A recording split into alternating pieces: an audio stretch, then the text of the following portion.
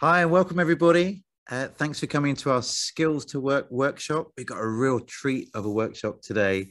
We're talking about shining in your job interview, and we've got a fantastic guest speaker helping us out today. We have Claire Carpenter.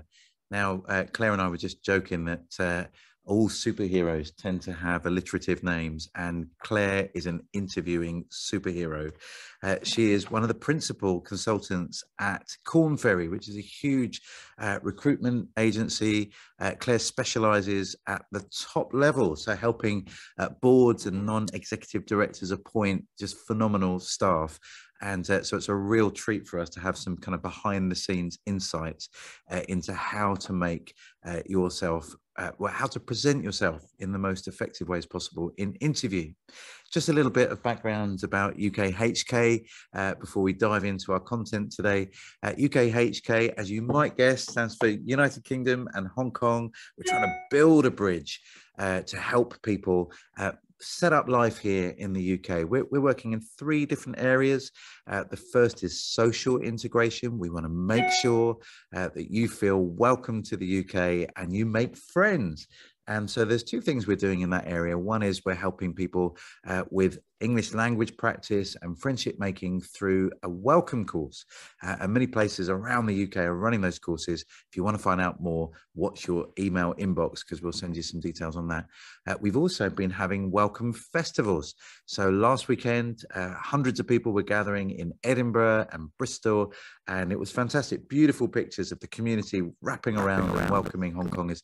This weekend, if you live near Reading or Manchester, we're hoping for good weather, and we're having massive events in the centre of Manchester and the centre of Reading. You would be very, very welcome. Second area, so that you know, we're also working at educational integration. If you've come to the UK with children, we want to make sure that your children feel warmly received into schools. And so we've got a national parent teachers event coming up soon. Again, watch your inbox for that. But super exciting. I got this in the post today. This is the welcome book. And I helped write it, but the best bits of it are the design. And Mina, who's very, very humble, is on this call, and it's just absolutely beautiful. We have just every page is chock full of really exciting things for primary school children to get their teeth into and make sure that they're excited about being here. What's the wildlife they get to discover? What are the new hobbies they can take up? What are the cultural places they need to visit in order to just feel like this is their new home? And it's a fantastic book, and we know that you're going to enjoy it. That should be available from local schools. And if you are in a school that has lots of Hong Kong children in, we're taking kind of bulk orders of 50 at a go. So find out more about that from us later. Now, the third area, and the one that really matters for us today, is professional integration. And today's event is one of a series. Last time we looked at how to write a fantastic CV. We've also looked at covering letters, and today we're looking at interview skills. The next event coming up soon is talking about using LinkedIn. That's a really important mechanism for attracting the right employers for you and to kind of put yourself out there. So please tune into that next time. But Claire, we're so delighted that you're able to join us. Thank you. You have the most amazing building I've ever been in terms of an office building. And I know you have incredible staff that bring you, cold drinks with lemon slices in them at the drop of a hat. So we're really grateful you've given us your time today. Tell us a little bit more about yourself before you kind of dive into the content for us. Of course. Thanks, Chris. Well, as you said, my name's Claire, and I work as a principal in the board and CEO practice here at Corn Ferry. First and foremost, I'd like to say hello to everyone. And for those of you that have already arrived, welcome to the UK. I was born in London, but I currently live in a town called Broadstairs on the coast and travel up to London for work. Broadstairs is right on the very tip of England, probably the nearest tip to France, on the bottom right-hand corner for those of you that likely won't know it. So diving into the talk. Sorry, Claire. One thing I forgot to mention is that we are really keen for questions. And if a question pops into your mind, just stick it into the chat. I will follow along and make sure that we'll answer them at the right time. Just already we've had a comment from Kelvin. Kelvin is really excited about today because tomorrow he has an interview. So this couldn't be better times for you, Kelvin. We know you're going to get some good stuff, and we're all wishing you good luck in your interview tomorrow. But if questions come up or something that we say, you know, Claire or I, that we've assumed you've got some cultural understanding about Britain that you don't have, no questions too silly to ask. Just dive in. And if we're speaking too quickly, let us know as well, because we want to make sure that you're able to get the best out of this. But brilliant. So use chat. I'll ask the questions for you. But over to you, Claire. Thank you. Thanks, Chris. So obviously Chris has done a wonderful explanation of what we do at Corn Ferry. And hopefully, I don't know if we can get the slides up or whether that's great. If we can move down to the second slide, there's a little bit more information about who we are at Corn Ferry. We're a truly global firm. The business has a number of divisions, one of the largest being what we term executive search, which is placing senior executives into organisational roles, for example, the COO role or the CEO role. We are ranked as the leading executive firm globally. We have 53 offices all over the world with over 7,500 employees, obviously of which I'm one. And over the last 50 years, we've helped place thousands of people into new roles across many, many different sectors. Just want to make sure, is that coming up onto the second slide? If we can move. I think we're having a technical problem with the slides. Is that right, Sam? It's okay. Shall I wait a second so we can? Oh, there you go. Now there we're we on. go.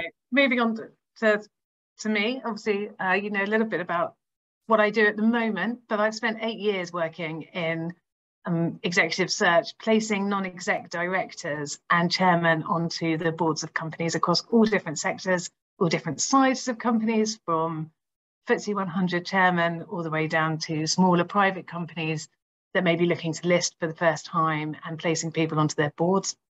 And before that, I worked for 11 years as a solicitor in the City of London, focusing on corporate tax. So a completely different background. It's a really interesting role where I get to assist people leading businesses we all know and interact with on a day-to-day basis, be that a bank or a fashion company or a utility company. But I've also done quite a lot of work volunteering with young people who may be struggling to enter the workplace for different reasons, to help them through the interview process and set out into the world of work. What that's taught me is whatever level you may be at whatever industry, everybody feels the same before an interview. I've seen CEOs that are very nervous. I've seen 16-year-olds that are very nervous. I've been quite nervous in interviews before. There is a lot that you can do to make the process successful and ensure you present yourself and your achievements in a clear, confident manner. So I've separated this presentation into 3 parts. If we could move on to slide 5, the first section is preparation. So the 3 parts are preparation, the interview itself, and post-interview. And as Chris said, please let me know if you've got any questions as we go through. So I'll just wait until we can get slide 5 up, because that sort of sets out how I would prepare for an interview or advise someone to prepare. Thank you. I think this is the key part of the interview process. There's a few easy things that you can do to make yourself much more relaxed and at ease in the meeting. I'm not going to tell you what to wear. I think as long as you dress appropriately, that's the most important thing. And that doesn't necessarily mean incredibly formally. Make sure that obviously it's ironed, looks presentable, but also what's really key is that you feel comfortable. It's very difficult to think clearly if you're uncomfortable in what you're wearing. Yeah, quick question on that. Yeah, of course. Really helpful already. Thank you. Just for gents, do you think a jacket and a tie is normally appropriate, or do you think it's completely up to you? I mean, how would you play that? It's a really interesting question, Krish. I think in my day job, as it were, I would expect people to wear a shirt and a tie. Obviously, I would also argue that where there is a relevant factor, you would not probably expect people to wear a tie in the middle of summer. Certainly that's something that I observe in London. I think more broadly, it would depend on the role. And obviously that's quite difficult if you've not met the person you're interviewing with or the company before. So I would err on the side of caution and definitely have pressed shirt, even if you haven't got a tie and a jacket on as well. I think when we see people with ties and jackets on Zoom calls, for example, that now feels a bit unusual, Really? unless it's a very senior role. So I think there is a little bit less formality than there was.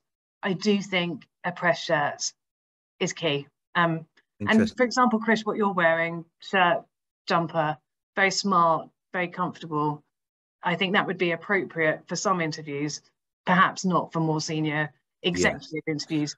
It is very difficult to say without having the context. But I think what you're wearing is clean, ironed, looks presentable. That's the key thing. Do you think it's possible to be overdressed for an interview? I mean, I always thought if I turn up overdressed, I could dress it down and take the tie off. But if you come underdressed, it's very difficult to kind of come up again. So do you think on being, shirt and tie, jacket, are you ever going to be wrong for wearing that? I don't think so. No, I think looking well presented is really important. It sets out who you are the second that somebody meets you. So yes, you could be overdressed for a role. And I do think that it could be difficult to take a tie off because you probably won't know how the other person is dressed until you actually meet them. So no, I don't think it is possible to be overdressed. I do think if you're using a recruitment agent, and I'll touch on this throughout the talk, it is worth asking the question beforehand. They will be able to tell you. They will have met the person in question or at least had a Zoom call or other form of virtual call, have some idea how that person is likely to dress and can give you a steer. So I would definitely recommend that as part of your preparation. Dr. Wendy Wu, who also has a fabulously alliterative name, says, how about ladies? Give us some guidance about what's appropriate for women. And I know we're trying not to be prescriptive, but just assume someone hasn't been to an interview in the UK before. Give us some guidance for our female friends here. I think that's an excellent question as well. And I always try to either wear a dress such as the one I have on with clean lines in a plain colour, particularly in a Zoom call, so it's not a distraction, or a nicely ironed shirt. And I think that's probably cool to have a pressed shirt or a very simple dress is what I would advise. If you have that, whatever you have will be fine as long as you wear, as long as it's been pressed and looks presentable. So I think obviously it's difficult without knowing the context, but that's what I personally would wear, and to make sure that I feel comfortable and look appropriate. It might be my internet connection, but I heard you say a pressed shirt or blouse. What were you saying? Trousers as well, or would you suggest a suit for women or never? We do. We often have ladies that wear jackets as well, and I think that's perfectly appropriate. I've got a number of colleagues that often wear a blouse and a jacket. Really, whatever makes you feel comfortable. If you feel most comfortable in an outfit that includes a blouse or a shirt and a jacket, then wear it.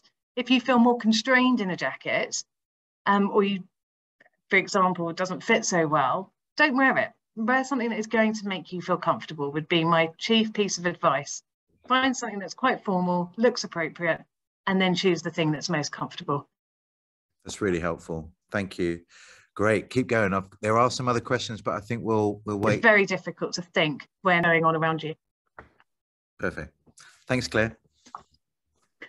So if I move on to the preparation slide. Oh, I think we've lost that, but shall I just continue while we wait for that to come back up? Yeah, I think that's right. Okay. So obviously we've touched on what to wear. If the meeting is in person, then particularly if you don't know the area where the meeting is, plan your route and leave extra time.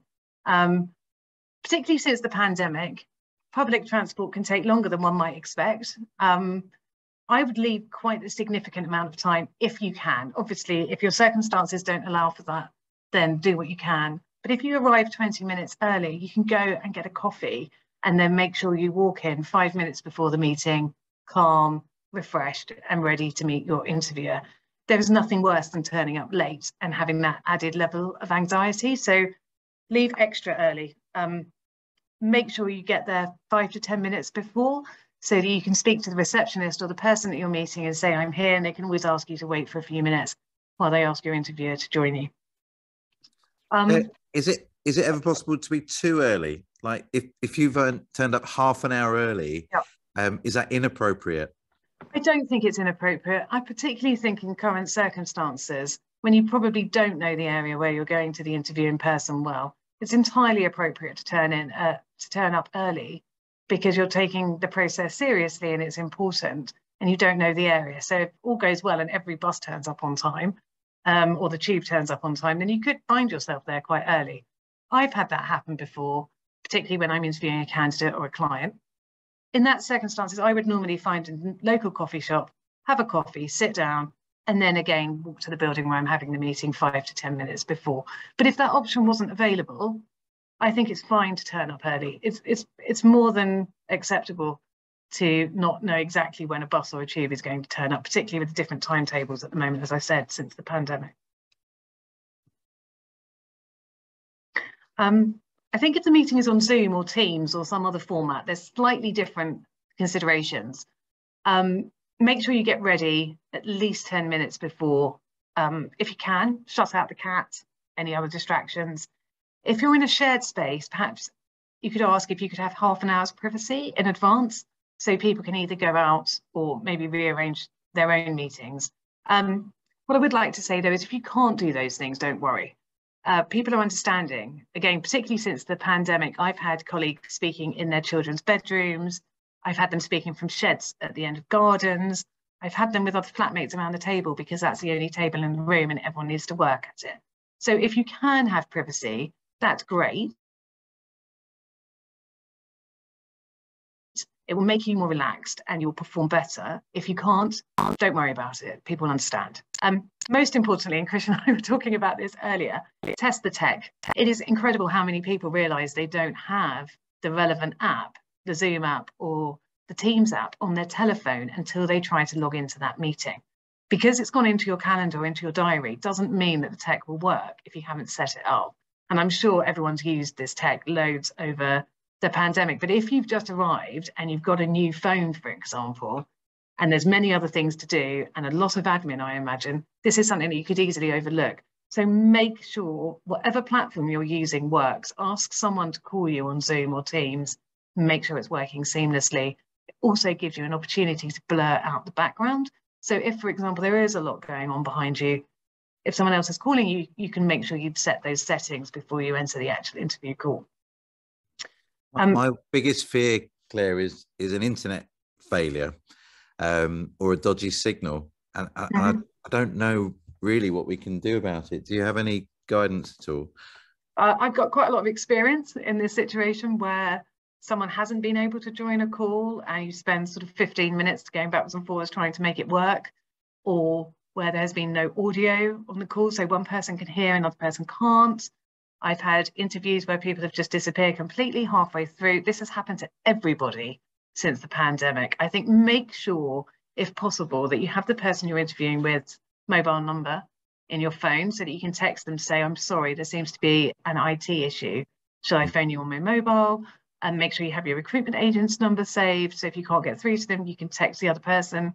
A good friend heads up the UK department of quite a well-known brand and had exactly the same thing when was doing quite a large presentation. These things happen and it shows a great deal of resilience how you deal with them in the moment. Staying calm, explaining what's happened, which is completely out of your control 99% of the time, and making sure the person realizes that the issue is an IT one. Can you reschedule? Is there a way you could possibly do it on a mobile or through another medium? Is the best thing you can do in those circumstances. It's really helpful. Just a question that's come in kind of ahead of the meeting. Someone says, I will have an interview on this coming Friday. Would you recommend sending my reference letters to the interview panel for their reference before the interview, as I applied for this job on NHS and there's nowhere for me to upload it as supporting documents? That's a very interesting question. I think, in my experience, I would not send the reference letters until further into the process, or if somebody said, have you got referees lined up? However, with the NHS and with other government portals, there's often a very formal application process, which you alluded to there, Chris. I think if they haven't asked for it, have it ready to send if you get a request between now and Friday. Otherwise, I think you can say in the meeting, I can forward these to you straight after the meeting, should you require them. I think if they wanted them, they would ask for them in advance. So I wouldn't be too concerned about that at the moment. And I would just more focus on the meeting itself. That's great. Thank you. So talking of reference letters and CV, if you've applied with a CV, I would have a copy of it with you for reference. It is incredible when you're trying to think of an answer to a question, how hard it is to also remember exactly the dates of where you worked somewhere or who you worked with. If you have a copy next to you, if possible, or if you've just read it through beforehand, if you can't have a copy, it's just much easier to reference with confidence during the meeting. And confidence is something I'm going to come back to a number of times during this conversation. And the other thing I would definitely concentrate on is putting some time into working out why the job appeals and practicing your reasoning behind that so you can talk around it. So make it clear this is something you've thought through, rather than I need a role, I've arrived in the UK. That might be true, but there's many roles you could apply for. So why in particular have you applied for this one? And I think that's really key to success. If you practice your answer beforehand, it will come out as much more authentic when you have to discuss it in an interview process. And it is definitely worth spending a few minutes doing that, in my experience. As I just said, I think for many of you, this situation has arisen out of circumstances that you maybe didn't foresee. And that brings different challenges to a normal interview situation, but it also requires a very clear mindset. While my circumstances are different, this is something I have experienced. As I said, I completely changed my career in my late 30s in order to work in executive search as I do now. And obviously, previously I was a corporate tax lawyer, which was a completely different role. With it transpired some skills that were relevant and some that really weren't, to my surprise. And that didn't need to be a negative. What it meant was you really do need to think what you can bring to this role and why you were the right person. And just spending a few minutes doing that before the meeting, rather than having to try to think about that in the meeting, will really help you to come across in a very confident and assured manner. On that point, some of you may be interviewing for a level below what you're used to, or perhaps an entirely different industry. So you really clearly need to think why this is going to work for you, what your experience will mean for the organisation, how being part of that culture is an exciting opportunity for you to grow back up to the same level. And you hope beyond it. Others of you may be coming back to work after perhaps maternity leave, for example. One thing I would like to say about UK culture is we're moving towards a far more inclusive workplace where different experiences, cultures, backgrounds are valued. It's okay to be authentic. It's okay to explain what your circumstances are. For example, the days of pretending you don't have children have largely vanished, and that's a real positive from the last few years, I think. But there are a number of ways of doing this. So either speak with the recruitment contact that you have beforehand, so he can advise, for example, whether hybrid working is a possibility, or part-time working, or flexible working to suit the circumstances, whatever they may be.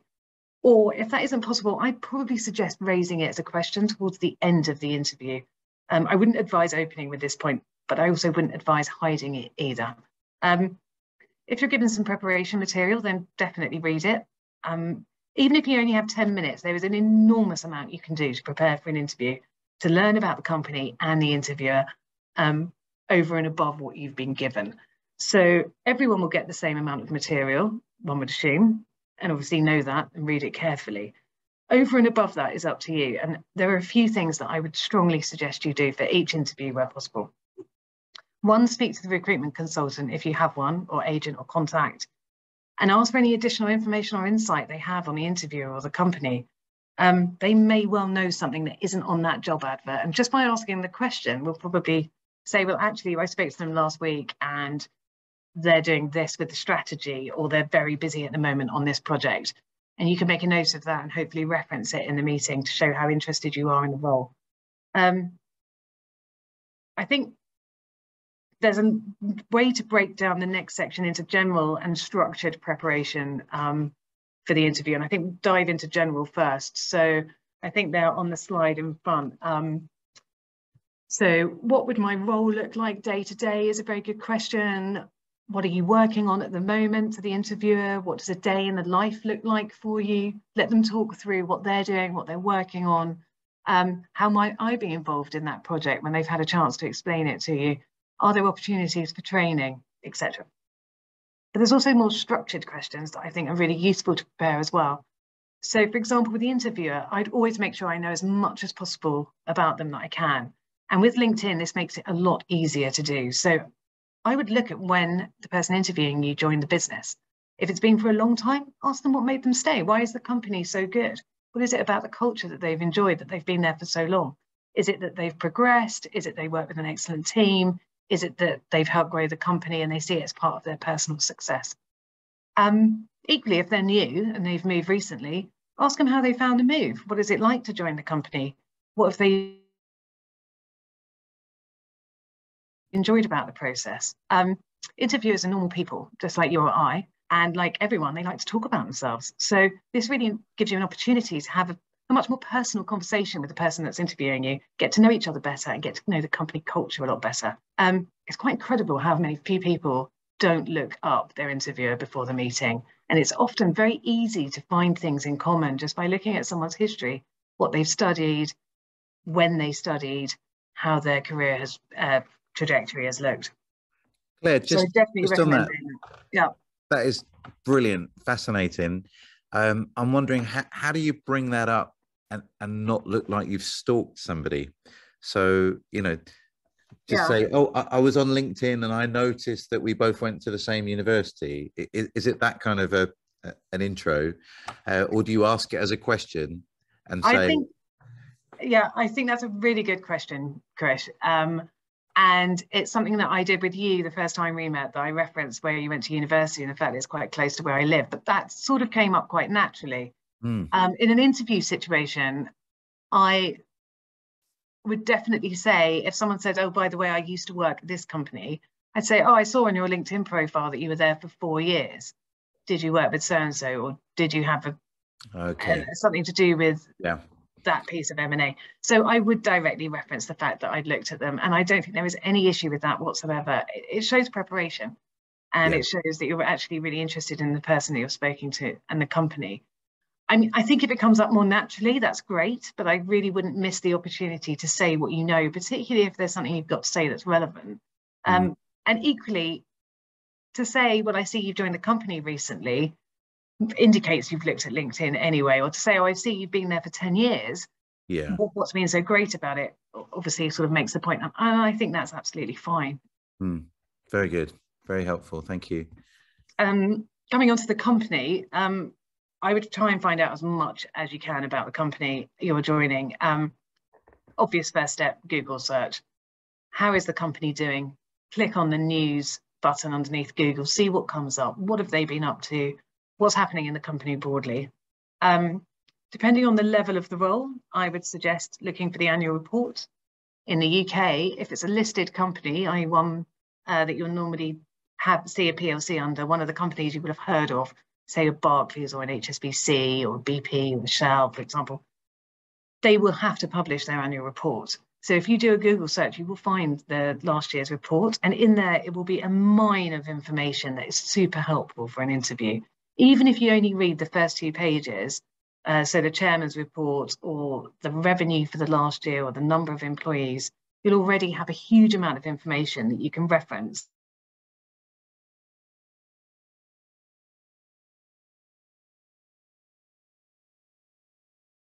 during the interview, or at least be confident.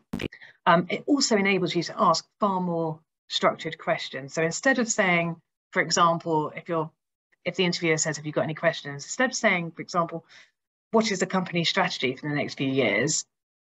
You can say, I read in the annual report that the company is focusing on growing, I don't know, the wheat division. Can you tell me more about this? And already you sound more authoritative. It's obvious that you've done your research into the company, which interviewers are really interested to see. In terms of general knowledge, as a more general note, I would be very aware of what's happening in the world so you can speak with some ease. Just read the news on the morning of your interview. The BBC website is free and has bite-sized, up-to-date news articles that you can read quite quickly. The Guardian is free to read online, and that might have quite a political view, but again, we'll go into some depth on the issues of the day. Another idea is to prepare some thoughts on the latest book or article you've read that's inspired you. And I don't mean this to be able to say, the last book I read was X, because it's very unlikely that an interviewer will ask you that question. They might do, but it feels a bit outdated in terms of style. But they might say to you, oh, since you've come over, what did you do at the weekend? What have you found interesting since you've arrived? What inspires you? And you can reference the book you've read recently to answer all of those questions. So it's a really good thing to prepare. You can sort of weave into any line of questioning almost. It covers a lot of bases and it makes you sound someone that's just interested in what's happening in the world, enjoys reading. It could be any book, but one that you know quite well, know who the author is, read online what the reviews of the book are so you have alternative points of view perhaps. For example, I'm reading a book called How Confidence Works at the moment by Ian Robertson, who's a neuroscientist who explores why some people are naturally more confident than others, how you can learn to be more confident, and why this is very helpful to being successful, but not just successful, happy as well. I can share details afterwards because it's actually a really, really interesting read.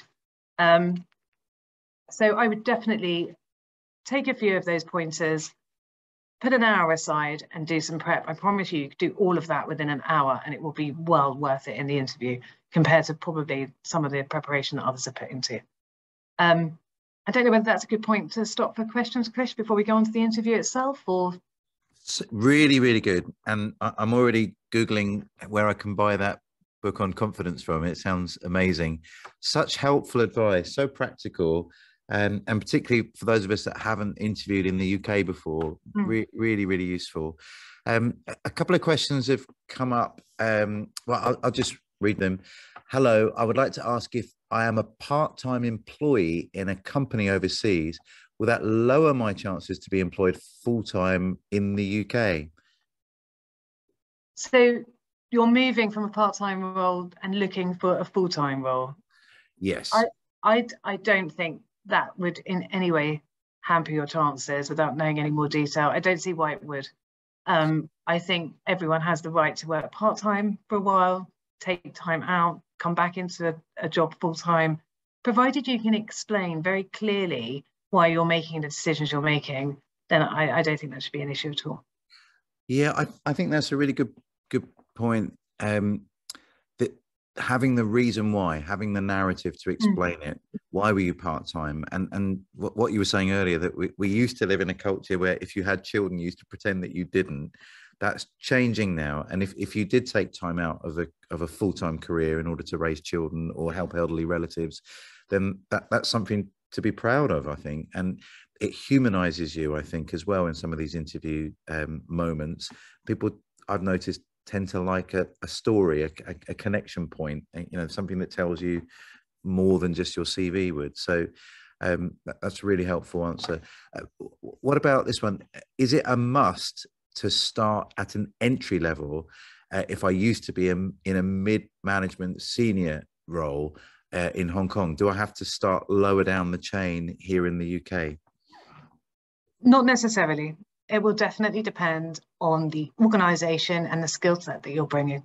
I've seen many people move from one industry to another, one country to another, and maintained the same level of role. I mean, obvious example would be, for example, a CFO will go from one company and it could be in, for example, real estate, and their next role could be in mining. They'll still maintain the same level of skill set without having to take a step back. However, there are exceptions. So when I went from being a lawyer, where I was fairly senior, I took quite a big step back to learn how to do search. but that's because I needed to learn how to do it. And it was relevant for me to go in at a lower level and work my way back up, which I have done in order to understand the skills and get the necessary experience to be able to do the job well. I'm really interested in your story, Claire. When you're moving from one field to another, as actually many of my Hong Kong friends have had to, they might be, skilled and qualified in Hong Kong and their qualifications not recognized in the UK. So, for example, a friend of mine was an architect, and it's very difficult to transfer your architectural skills. What kind of research did you do? Because you sound like someone that's really good at research. So what kind of research did you do as you were entering a brand new field? So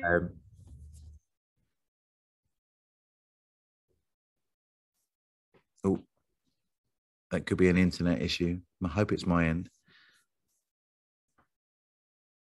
It's a sort of similar level to the law firms that I'd worked at. So they would have similar processes, similar scale. I felt I would feel more comfortable in the organisation, even if I didn't understand the full context, if it was an environment I felt quite comfortable in. So that was one of the choices I made that I really carefully thought through.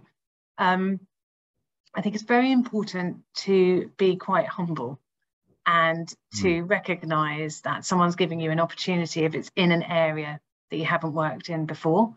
And that's regardless of your prior experience or your age or your pay before or your scale. And to really see it as an opportunity, it was something I wanted to do. I thought I would enjoy it. I really have done. But I did need to take a step back, and I did definitely do a lower level job than the one that I was used to, arguably. But that was part of the process, and it's something I'd reconciled with myself anyway as part of the plan to change career.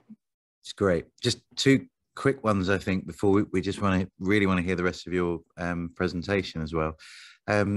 Kelvin Chum was asking, what's the main difference in style, I think, between a virtual or face-to-face interview from the employer's perspective?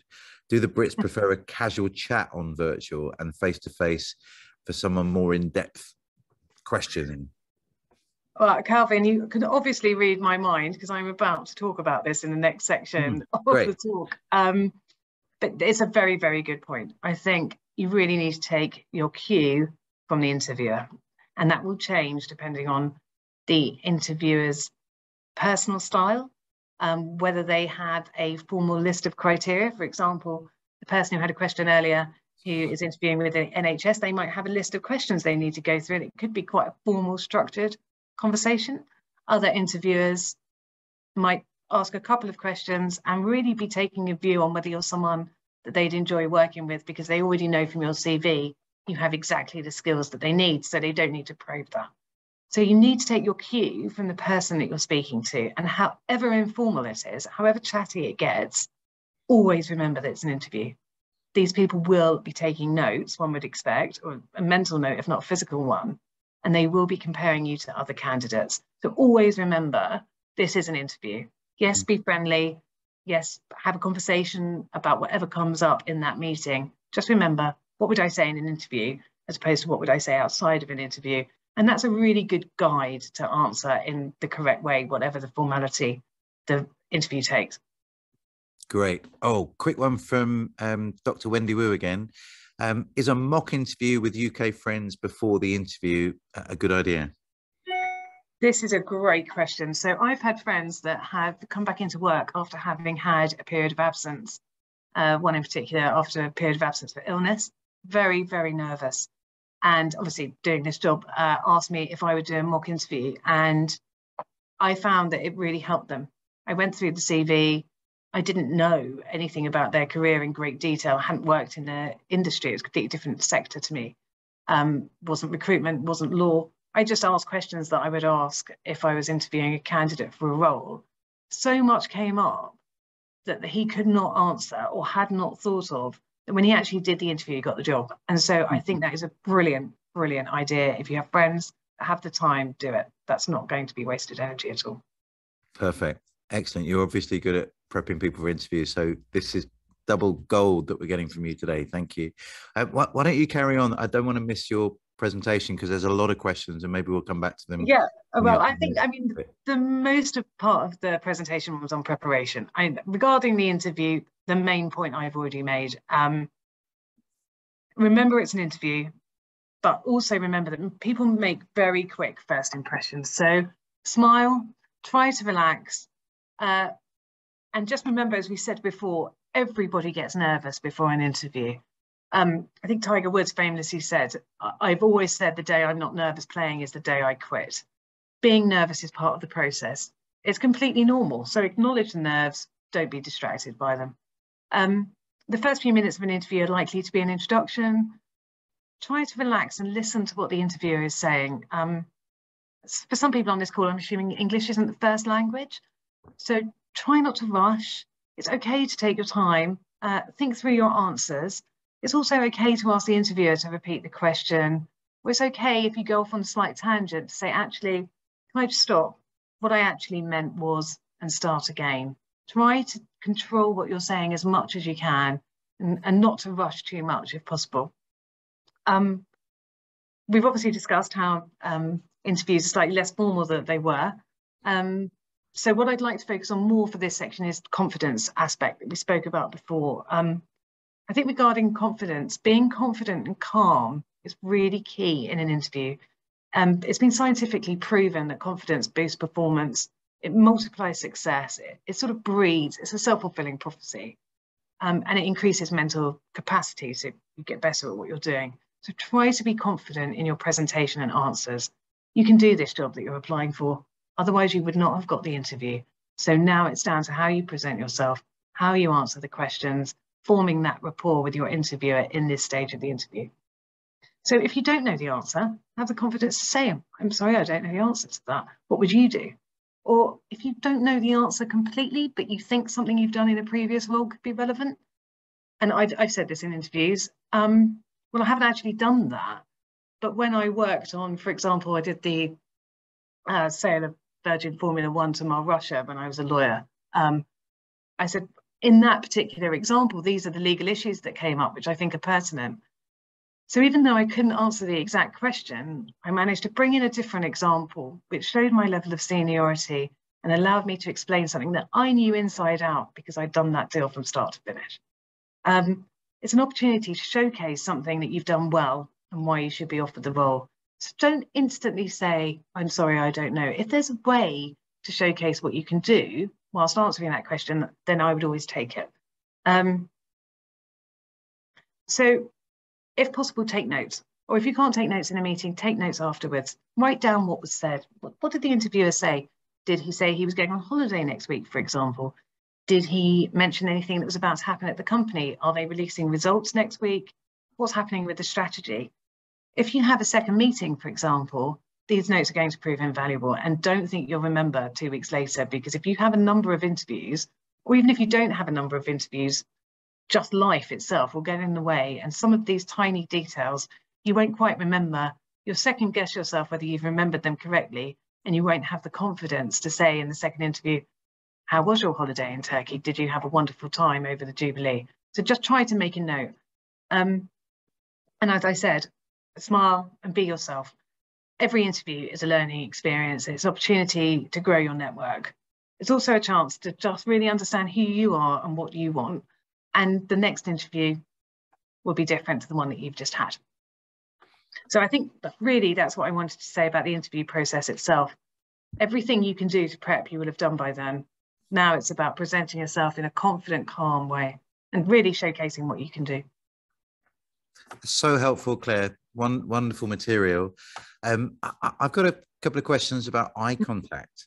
I've noticed that sometimes I've been in an interview context where I'm trying to give everyone eye contact, but they're really looking at their pens and papers, or I'm watching them kind of lose interest, and I'm trying to win them back again. Particularly for our friends that are coming from another culture, what do we do? What's your line on eye contact?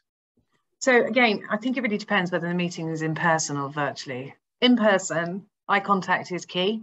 And again, follow the interviewer's lead. And there'll be natural breaks when he writes notes or looks down.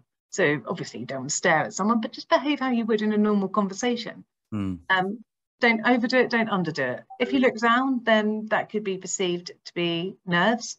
If what you're saying you believe and you're behaving in an authentic manner, you should be able to hold someone's eye contact in a natural way. Virtually is much, much harder. And there's two things that I think are key. One, don't stare at yourself, try and stare at the person that's speaking to you. It's so easy to become distracted and notice the fact that a book's about to fall off the bookcase behind you, or something else that you've never seen before until obviously it's on screen in front of you. If possible, try to look at yourself. Sorry, try to look at the interviewer, not yourself. And again, try to hold eye contact as much as possible. Obviously, you can look down to write a note and then look back up again. Try and keep it natural. Don't overdo it, but equally, looking down all the time is incredibly difficult for an interviewer to understand who you are or how you react if you don't look up. I would have thought that would be quite negative. That's really good. Someone asked specifically about jotting down notes. Is that appropriate? Well, the last job interview I had, obviously before I joined Corn Ferry, I had a number of meetings, and I think I took a note in 90% of them, maybe more. I felt it was important if I was asking questions about the culture of the business that I was going to join, and it meant that much that I asked the question in an interview, that not only did I listen to the answer, but that I took a note of it as well. And I think that's entirely appropriate. It's good. I was at an interview recently, and there were 9 people in a circle that were interviewing me live, face to face, and I wrote everybody's name down because it was the first time I was knowing who was going to be in the room, and I just did it positionally where they were sat around the table. So yeah, definitely. I think that was someone anonymous was asking for that. Can I just pick you up on that point, Chris? If there is a panel and there's a large number of people, that can be an opportunity. Don't ever see that as, one should never see that as intimidating, because often it means there's a number of people that are all waiting for the other person to speak before asking the question. Yeah. And you can get a bit more control than you would actually think by just sitting back and waiting for them to work out what's happening and then answer the question. So one should never see that as intimidating. I always think, actually, that's an opportunity to see how the business works. Yeah. That's really good. I like that. Someone's asking, at the end of an interview, if I'm asked, do I have other interviews? Should I answer honestly? They're worried that if I say no, that will make me look like I'm uncompetitive, but they're currently unemployed at the moment. So what's a good way out of that conundrum? Yeah, and it's a very good point. And the same happens at very senior executive levels where someone may have left a role, for example, if there were bad results and they've been asked to leave and they're starting to find their next one. I would advise never to lie. Don't lie on your CV. Don't lie when you're asked a direct question. It would trip you up and there is no need. Yeah. You can say, I'm in a number of processes, or I'm looking at a number of other avenues. This is the process that I'm furthest along in. Yeah. It's completely true, but it makes you sound engaged. If you're in a number of other processes, say, I think that's perfectly fine to say, I'm also speaking to other people. And I'm at second interview with one, I hope to find out next week. If they say, well, who is that with? That can be quite tricky because that is private information that you don't necessarily need to share. However, if this is the one job that you really want, I might consider sharing that information so that I seem open and say, well, actually, it's with X company. I'd prefer if you didn't share that more widely. Yes, that's good. This came up in a number of our other seminars, particularly on CV writing. Someone's saying, I find it difficult to sell myself at an interview. I'd like to obtain some advice from Miss Claire. What would make me set apart from other candidates? How do I do that without, I guess, boasting about who I am? It's a really good point, and it's really difficult to do. Everyone can tell when someone's selling them something, and you might be in an environment where that's appropriate. In an interview, you sort of need to do it without making that completely obvious. And so I would go back to my earlier part of the talk in terms of preparation, have a huge number of examples of what you've done brilliantly so that you can say, oh, that reminds me of when I did X. It's not the same as saying I'm the most phenomenal person at doing whatever the role is. It's linking your success to a company's success, linking your success to how well a project went. It removes it just that one step, because you also do need to show what you can do and not feel that that looks too egotistical, because you are in a situation where other people will be selling themselves, and you need to be able to do it in an authentic way. So obviously it's true and relates to your CV. And if you've prepared it in advance, it's much easier to pull those examples out of the hat rather than just coming across as inauthentic and over the top. It's really good.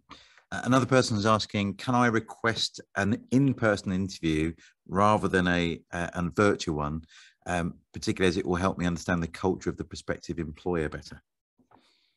This is a conversation definitely to have with your recruitment contact, because they will know whether that person lives in the middle of nowhere and wants to get 15 interviews done in one day because they're flying to Australia the next day to sign a deal, and actually meeting in person would be completely inappropriate and make you look as if you're asking them to do something that really doesn't fit their timetable potentially. Other people would be really happy to do it, but I would generally, particularly on the first meeting, take the lead of the interviewer. If they've asked for it on Zoom, do it on Zoom. You can always say, I would really enjoy meeting you in person. Obviously, I'm new to the UK. That would be really great if you have the opportunity at the end of that meeting, but I would follow what they request at the beginning. Good. Lots of quick fire ones here, I think. I'm an engineer in Hong Kong currently. I'm wondering, when I'm applying for an engineering post, will I be asked very technical engineering questions, or will it be a kind of more general interview? I would say if you're doing the role already, you can answer those technical questions. Don't worry. It's unlikely to happen. The first interview is normally a conversation to see about cultural fit, because they'll know from your CV that you can do it. If they do ask technical questions, it's no different to being in the office and someone coming in and asking you a technical question. If you can answer. If you can't, just say, I could come back to you on that point. I did actually have that situation arise once. I can't exactly remember what happened, but actually it does remind me of when I did X, Y, and Z, and use that other example that we were talking about earlier. Do what you would do at work. It is no different. You've done the role before. Yeah, really good. Here's one. I found that before I got a job in the UK, there are more recruiters who are sending me LinkedIn messages for job vacancies. Is this normal in the UK, the use of LinkedIn? Yes, it is. And it picks up a point that I was going to make in relation to the post-interview section, if I could just raise that now, Krish, which is absolutely connect with people on LinkedIn. The only way people can find you is on LinkedIn often, other than organizations such as this, but most people will use LinkedIn. Recruiters will have it on the screen in front of them. So if you send them a message, it could well pop up in front of them and get their attention. See LinkedIn as your friend. Contact and make friends with the recruiting people that you speak to, but also after an interview, message the person who interviewed you, if you can get their personal details, to say thank you for the interview. Ask to connect with them on LinkedIn to build out your network. It's really key that you start doing this, particularly as you're moving to a new country, and that would be considered perfectly normal within the UK. I do think, and I know this marries very well with Hong Kong culture, manners are so important in this process. Be nice to absolutely everybody, whether you're successful or not. They could be really helpful to you in the future. The recruitment agent could be asked 2 days after you're unsuccessful in one process, do you know of anyone we can quickly employ in this situation? And if you've been kind and said thank you and treated them the way you would the interviewer and everyone else, that your name is much more likely to go forward. They are your greatest advocate in the market. Just bear that in mind in every interaction you have, whether it's positive and you get the job or negative and you don't. Here's a good one. Do you have any advice when the interviewer asks for expected salary? This is very tricky. It's very tricky. If it isn't set out on, if there isn't a sort of amount set out on the job advert, I would definitely speak to the recruitment consultant prior to the conversation to get an idea of what they're looking to pay. You don't want to undersell yourself. You will be asked probably what you earned and what that equates to in the UK previously. If you're not sure and you haven't had an opportunity to have those conversations, for example, you couldn't contact the recruitment person, it's not on the advert, I think it's fair to ask for something commensurate to your level of experience and how it applies to the role in the UK. I think that is a nice way of saying that you want to be paid what you're worth, and also putting the ball back in their court rather than setting out a figure that could really limit you in further conversations. I mean, is that part of your research as well? You might look at what other people at a similar level are paid, or is it better to not mention numbers at all? Well, I think particularly in my role, board fees are often set, Chris. So we often don't have to actually negotiate salary so much, and it would be set from the outset that, and I think board directors often won't take a role purely just for the salary. But I do think when we're talking about a broad range of roles at different skill levels across many different industries and sectors, if this information isn't available to you, I definitely, as a first step, would try to bat the ball back into the other person's court and say, what are you looking to pay for this role, and what would be commensurate to someone with my experience? However, I'd also say from a cultural perspective, that conversation is probably likely to happen after the interview rather than talking about it in the interview. I think it's extremely unlikely that someone would ask you that question in a first meeting. So you should have an opportunity to at least get some sense of the figure beforehand. Yes, that's right, isn't it? Often that negotiation will happen after the deliberation and they're actually offering you the job. So really well said. Claire, you've had so many lovely comments. We're really grateful for your time. Thank you. You've given us real wisdom, and I've learned a lot as someone who's applied for lots of jobs in the UK. So I know my friends from Hong Kong will have picked up a lot from this too. So thank you, and to all our guests that have joined us today, wonderful to see you. Thank you for being part of our event today. We have a really special event coming up on the 14th of June. It's a careers day online. And some of you are thinking about changing new careers. We're going to have people from a range of different backgrounds talking about where some of the skills gaps and job opportunities are in the UK. So 14th of June, get it in your diaries. You will get an email after this event that will remind you of that. And we also have our LinkedIn event from someone who works at LinkedIn. So you've heard from Claire how important LinkedIn is to recruitment over here. But Claire, any last words to our guests you'd like to say? It's been a real pleasure, and I would take the interview process as an opportunity rather than something to be anxious about. If you don't get a job, don't waste energy worrying about it. Use the energy that you have to apply for the next one. And that would be my greatest piece of advice. And good luck. Excellent. Well, we're grateful. You might get some applications at Corn Ferry from Hong Kong, because we've been really delighted to work with you. Thanks for your time and your energy and just your lovely manner. So friends, we'll see you again in 2 weeks' time at the next one of these. And if you want to, there's the QR code on the screen for you, so you can join us at the next events. But thanks for being part of this. We'll see you all soon. Thanks.